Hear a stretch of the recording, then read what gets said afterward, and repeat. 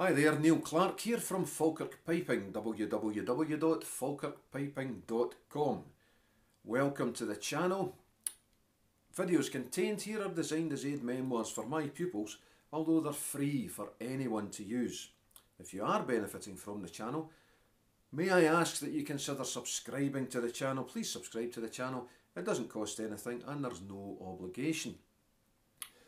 May I also ask that you consider supporting my chosen charity, which is Parkinson's UK, by donating to my Just Giving page. This is going to be running over several years, so there's lots of time to do this. The link to that page can be found in the comments box below this video. Welcome to lesson number 25 in our How to Learn the Bagpipes series. We have more or less progressed on to tunes now, although we will be going back to embellishments as and when necessary. The tune today is Itchy Fingers. It's written by Robert Pinkman, or Bobby Pinkman, way back in the 80s. And it is, apart from being a very, very popular tune worldwide, it's the third most popular tune in my videos. There are 1,600 videos there at the moment of talking. And this is the third most often viewed. So, I've got to say before we start on it that it is not my favourite tune. The reason for that is not the tune itself. The tune itself is a fantastic tune, very popular, but it is very often really, really badly played, and in the main badly played because people will try and play it too fast. There are 4 parts to this tune. We're only going to cover 2 parts today. The reason for that is I've actually never heard anyone play 4 parts, so I don't think it would be of too much use to you. The music that we're going to concern ourselves with today is taken largely from Scots Guards Book of Standard Settings Volume 3, purely because it's handy. I would say that the music to this doesn't change too much, but there is an alternative ending to Part 2. Which isn't the ending shown in the Scots Guards Book, and I'm going to take you through both because I think the alternative ending is actually the more common played. So we'll take you through it step by step. I will offer you little tricks, little pointers which will help you to not speed this tune up, and I hope you enjoy it. So I'll play through the thing first.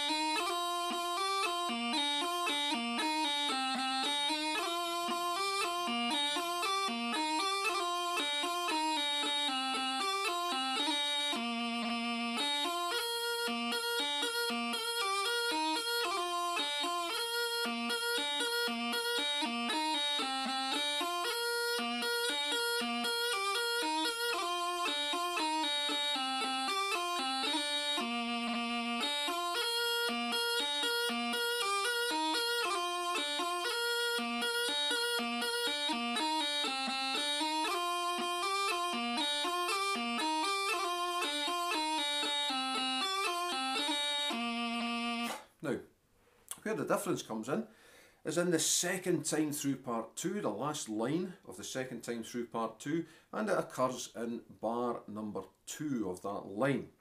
I'm just going to play the second time through part number 2 to let you hear it, and at the end of the video I'll play the whole tune with the alternative setting, which, as I've said, I think is actually the more common setting. So we have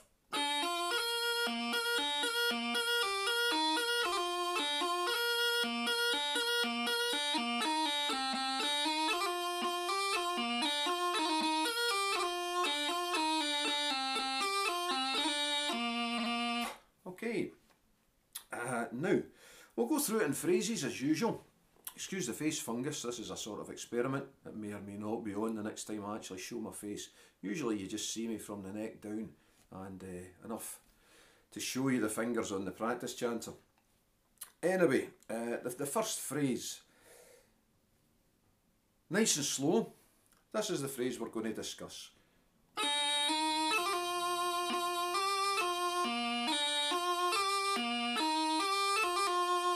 Okay, now everything's mega deliberate there and rigidly even. And that's really the way that the tune should be played if you're going to play it with any form of band. It doesn't do any harm to play that this way yourself in solos either, and I'll explain why as we go along. We have two introductory notes. A G grace note to C and up to D. Then a doubling on E, which I would like you to make as open as you possibly can to stay within the rhythm of the tune. An E strike, nice and solid, make sure you cover that hole. Up to F, a G grace note to E, A. Recover with a D grace note to C, E, G grace note to F, A, D, F, and finishing with a second very open doubling on C. Let's play through that.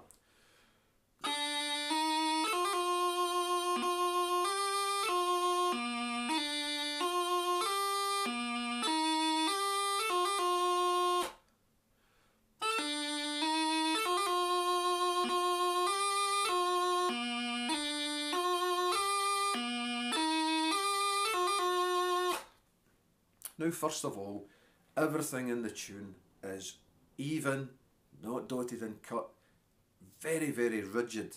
We don't have room to perhaps hold a note longer than it shows in the music. Everything's very, very even. To assist us to do that, and the picture that I actually have in my head is of 80 upwards young pipers in a blizzard in Inverness in April, playing this tune, and that's a lot. It was freezing cold. Some of them were pretty much beginners, and the temptation is, as we've already said, to run away with the tune.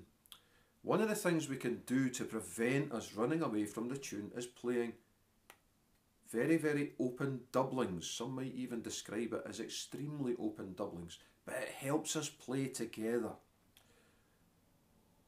The option, it's not an option at all, is to not play the doublings. That's not happening. We need the embellishment there to put the brakes on and to decorate the tune. But we must have the G grace note and the F grace note on the E as together as we possibly can in the band. And one of the simplest ways of doing that is just opening the embellishment out to what may sound an extreme stage, but it works, especially if it's a large band. Nothing wrong with doing it yourself either. Let's have a look at that phrase again.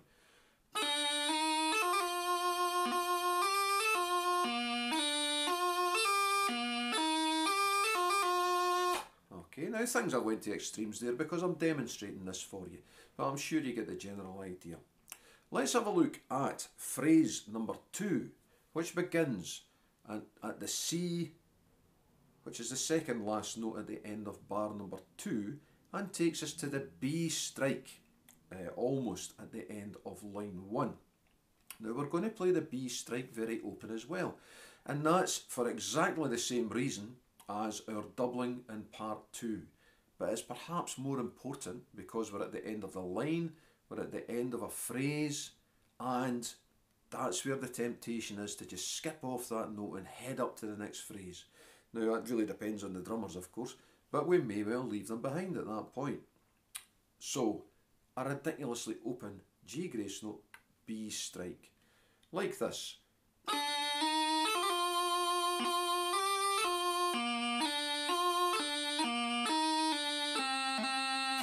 Okay, we're actually extending that B in the middle of that quite considerably, but it will help your band stay together. So we have much the same from the C in bar 2, G grace note to C, up to the D, doubling on E strike, F, G grace note to E, low A, D grace note to C, E, G grace note to C, A, G grace note to D, C, leading into our immensely heavy G grace note, B strike. Let's have a look at that and then we'll put the two phrases together.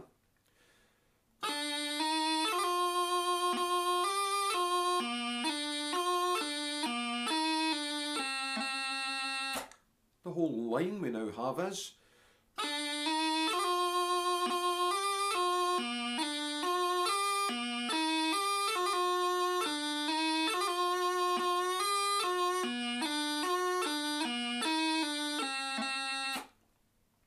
If you're playing this tune yourself and you are confident that you will not speed up after on the B after the G grace note B strike, then by all means.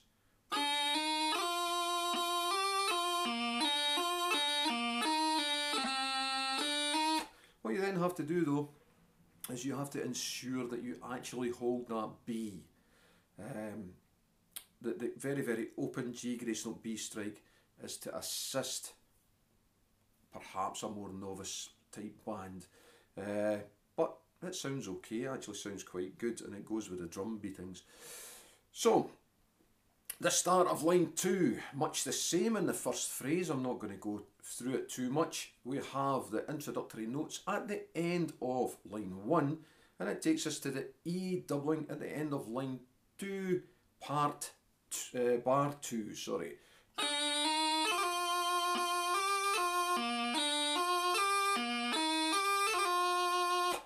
And then we're ready to engage on this climb down, which is our last phrase. I'll play that first and then again explain the potential pitfalls in that phrase.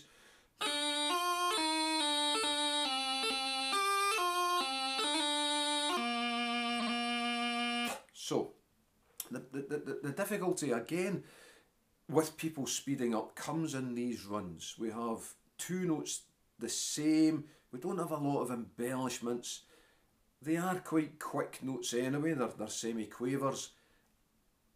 And of course every part finishes like this, so by the time you've practiced the first part, before you even move on to the second, everyone knows this phrase, and the temptation is to run through it, to rush through it, sorry. Control it all the way through. G grace note to C, up to the E, G grace note to D, C, G grace note to C, plain B, not a D grace note as shown in the Guards book, a G grace note to B, F, G grace note to E, B, very open, doubling on C, E grace note to low A, and as good a proper burrow as you can possibly manage. Something like this.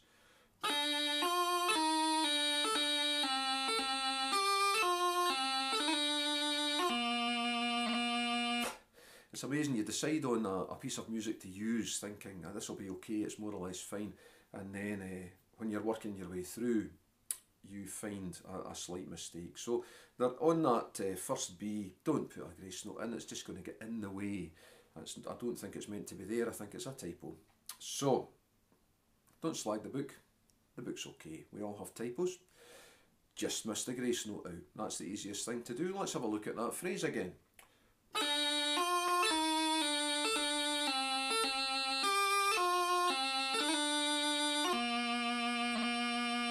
A couple of wee dangers in there other than actually rushing the music.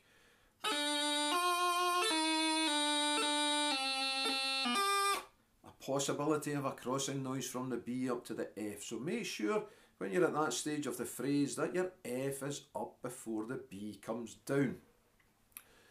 G grace note to A to finish, followed by a proper burrow. I'm not going to go into proper burrows at this point. As far as I'm concerned though, there is only one way to do the burrow, unless you're perhaps in the top 10 or 20 pipers in the world, and then you can do what you like. Down and across every time. Let's now have a look at that first part. You will repeat that first part, I'm just going to play it once through, and it doesn't alter. We're not going to offer an alternative version of this part.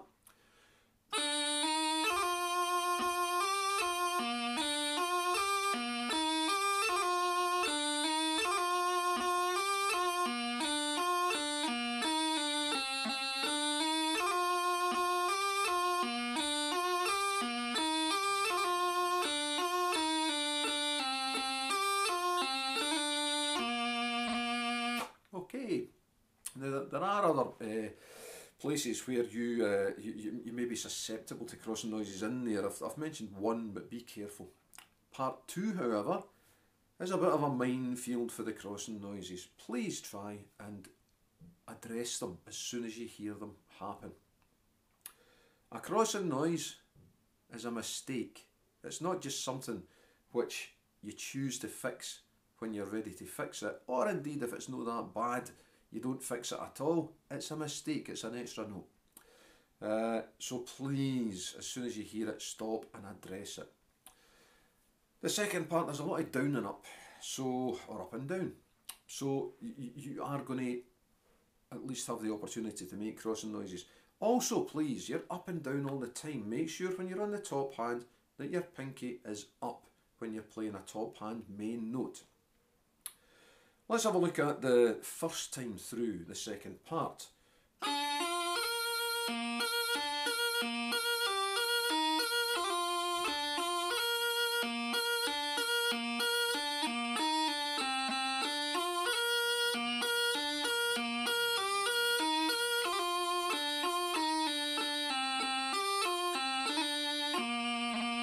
Now, after you get the first two bars here, there's really not an awful lot to go over. We have the same closing bars.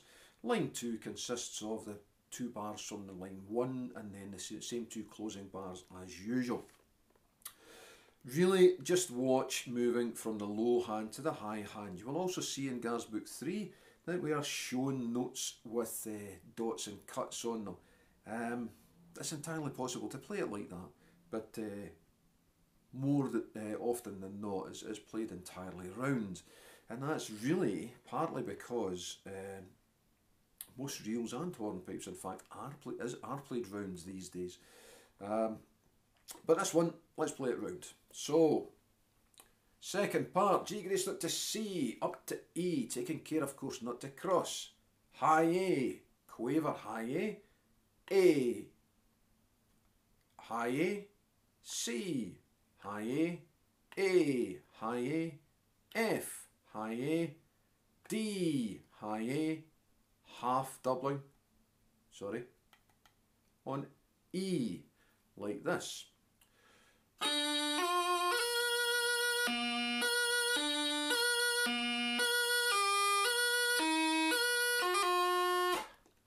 Now that's very slow, very pedantic, very deliberate. I guarantee if you can play it like that, then you will play it as fast as you deem it necessary to play. It's much more difficult to play a fast tune slowly, correctly, than it is to play it quickly. Especially if you've already been playing it and you try slowing it down. Let's have a look at that again. Potential all over the place for crossing noises. If you don't make them, good on you. If you do make them, please try and address them.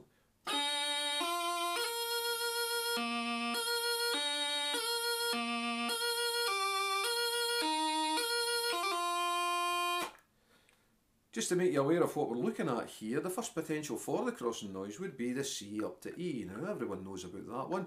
It's the classic crossing noise. We're sort of no bad after that, but it's possible to cross coming from E up to high A. If the E finger is down before the high A finger comes up, we get a low A. That's an extra note, a mistake, a crossing noise. So try and make sure that your high A is up before the E finger comes down. We're then going down to low A and up to high A. Almost impossible to make a crossing noise there. Then high A to C. You could do one there. You could bring the top hand down before the C comes up. Make sure the C is up before the top hand comes down. Back up to high A, the same thing. If the C is down before the high A comes up, you will cross there. I could go on with that, but you get the general idea. Crossing noises aren't just C to E, D to E. There's little stealthy ones come in there as well. Any little extra blips you hear, that's a crossing noise. Slow down, make sure the upper hand is up first if you're going up, and the lower hand is up if you're coming down.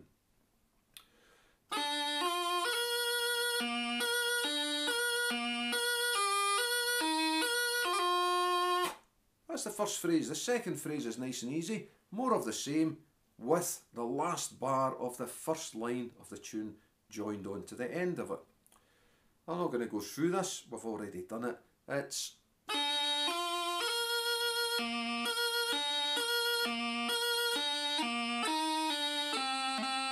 with that ridiculously open B strike at the end. And of course with the B strike, I should have mentioned this, make sure that both your B and A fingers hit off the chanter together, because you're looking for a low G, not an A, and hopefully not a combination of A, G, B and A. Two fingers together, down to the low G. Looking at the next phrase, the next line in fact, because it consists of the first two bars of part 2 and the closing two bars of part 1. Quite a simple tune really.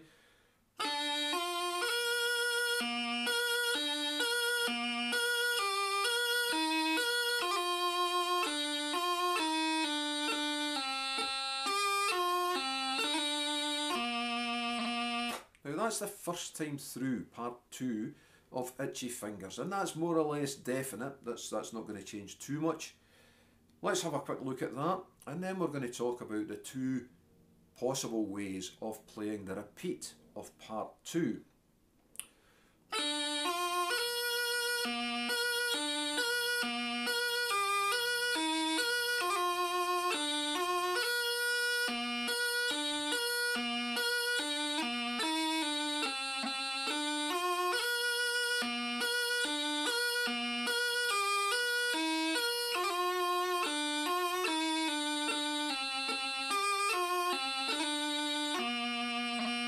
Now, if your ears aren't painted on and you're particularly astute, you might have caught a crossing noise in there. I'll give you a clue. It was going up to high A. If you can identify it, please stick it in the comments box below. No prizes, but it shows you're catching them. If you can catch me making a crossing noise, you can catch you making a crossing noise. Keep your ears open for them. So now we're going to look at the part 2 as shown in Scots Guards Book 3. Nothing wrong with it, it's just less common than the more common version. So all we have then is the first line of part 2 coupled together with the second line of part 1, and we're thinking tunes like Terrybus here. That happens. You can see if you're actually using Guards Book 3 that there are brackets showing you where to change. If you don't have that, you're going to be changing at the end of the B strike, which is near the end of line 1. I'll just show you what to do. The first way is easy enough. We'll discuss the second way after that.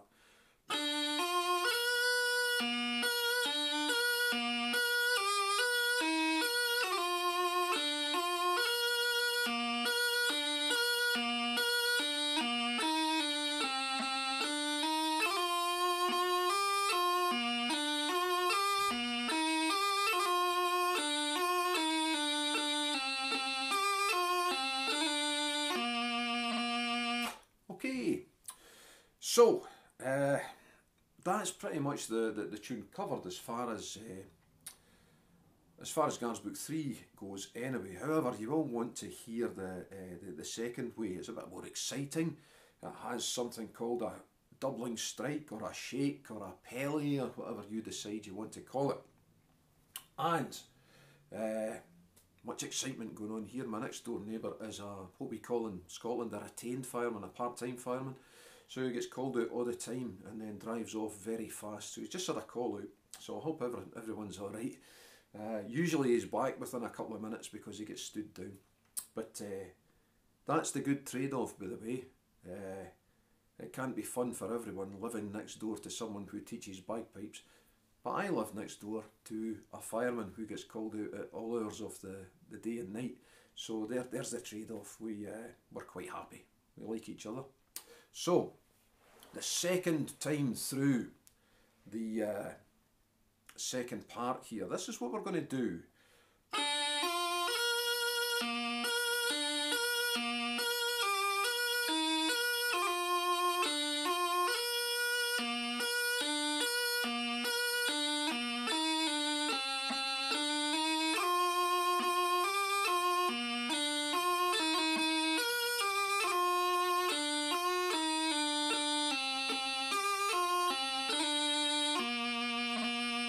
Now what we did there is we're looking at the same line for repeating the second line of the second time through part number 2.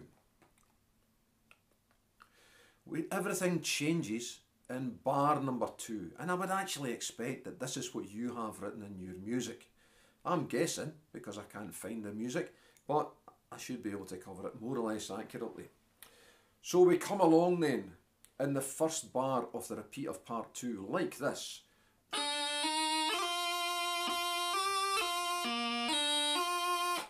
But instead of just finishing, as we've already done, we go to a D doubling strike. You may call it a shake, you may call it a pelly. What it consists of is a G grace note on D, followed by an E grace note on D, and a full strike or a single finger strike, depending on what you have in the music. Now, I would suggest the full strike, and the reason I would suggest the full strike is, first of all, the strikes we've done before are solid B strikes, so it sort of follows on, but again it's a chance to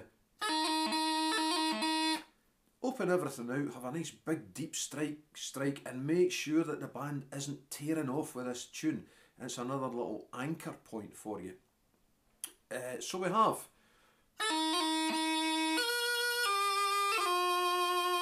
just a small amount of note changes, doubling strike on D up to F, sorry, high A that is, and an F and a doubling on E. We're then back on track. So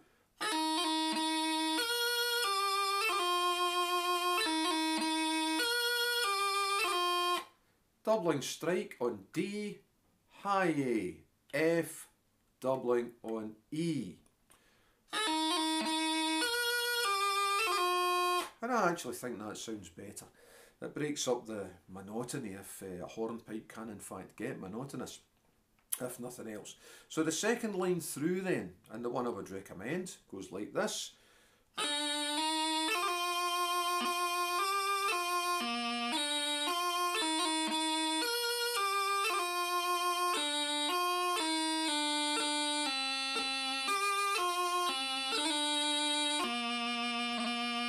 Now, I hope that went okay. I also should have said at the start, but if you're going to use this video again, please pause anywhere. Shut me up, gives you a chance to actually practice the bits that we've went over. You can do that anywhere. Those of you with the required technical knowledge, I can't actually do this, but you can slow the videos down as well. Which must mean you can speed them up too, so you can make me talk all funny or funnier if you can't get the accent. So what we'll do then is we'll finish with this full tune. This time it will be the more commonly accepted style, and as I said, we're not going to do parts 3 and 4. I've never heard them perform. I might have done, but it would have been way back. The hornpipe itself again should be attributed to Robert Pinkman, Bobby Pinkman, who's still alive, so he should get a mention. And again, I've used Scots Guards Book 3, a couple of little adjustments as we've shown. Really quite easy, not too technical tune. What the hard thing is in this is not to speed it up, and I know I've said that before. Please don't let this run away to the point where it becomes a noise, a collection of notes. Some people think that's good. It gives me the bulk. It's rotten. Just play the tune rhythmically and make it played so that it's actually identifiable as a tune. If you open up these doublings, open up the strikes, play everything nice and even, you should achieve that. Okay, so here's the tune again. Happy piping. Please, once more, if you are benefiting from these videos, please consider donating to my Just Giving page, which is for Parkinson's UK. The link can be found in the comments box below this video.